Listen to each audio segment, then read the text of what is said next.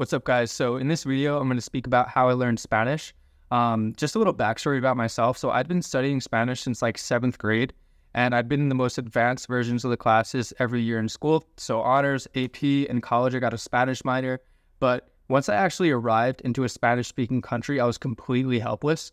Like I couldn't understand anything. I couldn't speak. Like I thought I knew the grammar and vocab and stuff, but like my brain couldn't fire and my mouth couldn't pronounce the words.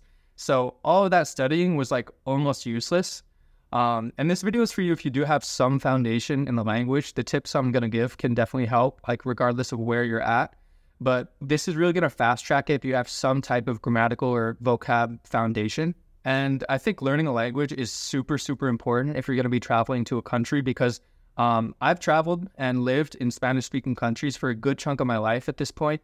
And just the experiences that have been available to me and the opportunities that I've had have been like thousands of times more abundant just because I can speak the language in comparison to someone who couldn't speak the language. Whether you're just trying to like live everyday life easier, or if you want to make friends, or if you want to date, or whatever it is, like knowing the language will help you. And it also gives you a lot of respect from the native people in the country. Even if you're completely clueless and you suck at speaking the language, if you're making a genuine effort to actually understand the culture and participate in the language, your life's just going to be so much easier and people are going to really look at you in a different way. So how did I even end up in a Spanish-speaking country in the first place?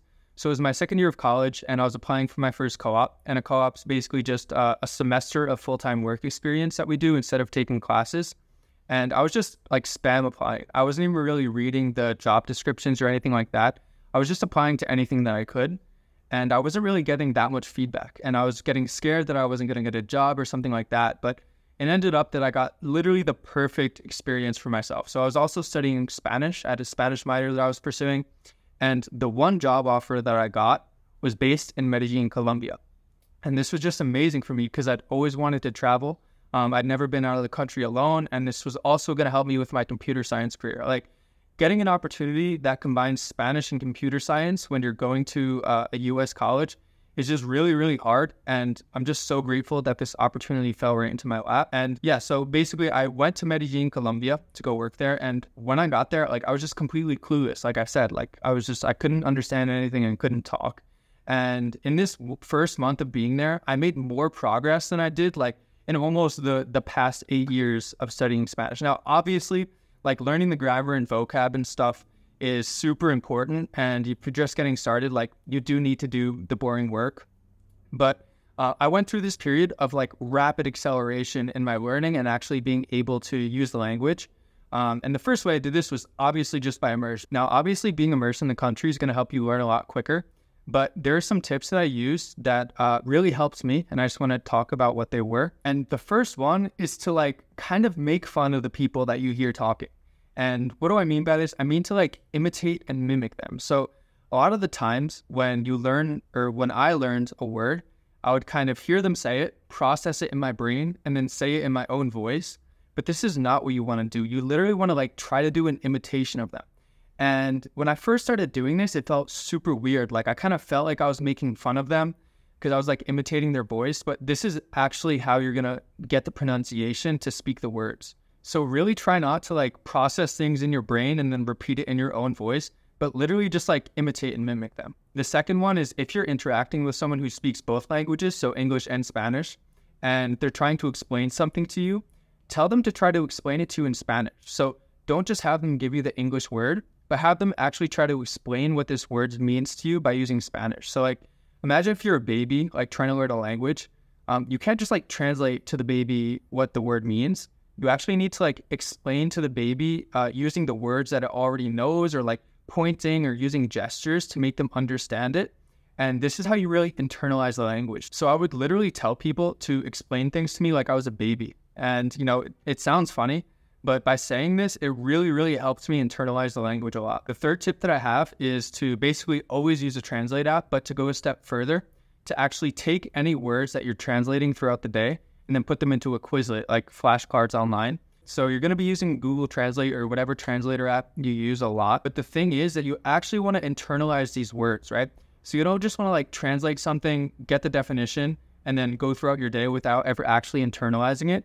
And the words that you're translating in everyday life are actually the most important ones because they're the ones that you actually needed to know in the first place. At the end of every single day, go through your Translate app and look at what words and phrases that you translated, and then add them into a Quizlet or an online flashcard system so you can actually internalize all the words that you needed to know, but you didn't. And then obviously just go through the flashcards every once in a while.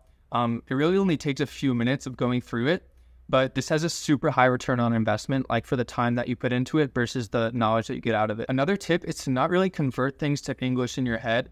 So there were some Spanish phrases that like don't have a literal translation to English, and I would like struggle, try to put it into English words to understand it. But you really don't want to do this. Like if you understand when it's used, you don't really need to have an English equivalent, but rather just understand like the context in which it's used and like what it means. Like just kind of like where is someone coming from when they say it and what message are they trying to get across? That's what you need to know. You don't need to know like what is the English equivalent. And one of the most important tips is to really just not be afraid to look stupid. Like it's gonna feel so weird speaking in a language. Like you're just gonna feel weird. Just accept it. And also don't be afraid of like being annoying. If you need to ask people a few times to clarify something. Now, obviously, if you're annoying them, like read social cues and stop. But most of the time, people are going to be more than happy to try to explain things to you. And if you get stuck in one of these loops when you're trying to understand something, like don't think of it as a bad thing, right? Like you're just trying your best to learn and you're going to look stupid and it's okay. You're learning. And I actually have a pretty embarrassing story of when I made myself look really stupid, but looking back in hindsight, it's pretty funny. So I wanted to get a smoothie and I looked up on Google Translate, like what's the word for smoothie? I remembered it. And then I went to this shop and I asked for your smoothie.